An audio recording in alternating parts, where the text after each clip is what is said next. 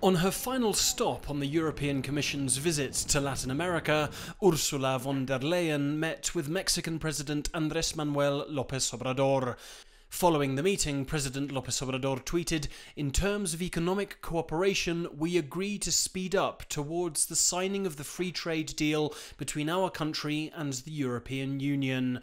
These renegotiations have gone on long enough. Mexico has had a free trade deal with the EU since the year 2000, but renegotiations to modernise the bilateral agreement have been ongoing since 2016. For economic analyst Carlos Mota, Ursula von der Leyen's meeting is a key step towards settling the new agreement. Bilateral trade is currently over 78 billion euros.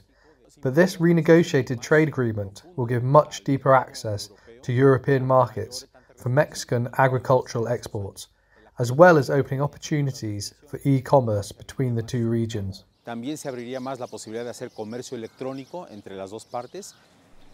Woźna is a former Polish ambassador to Mexico and watched the meeting with interest.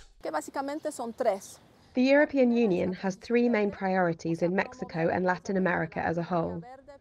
The first is the green economy, promoting renewable projects to combat climate change. The second is digital transition, where Europe has some interesting proposals.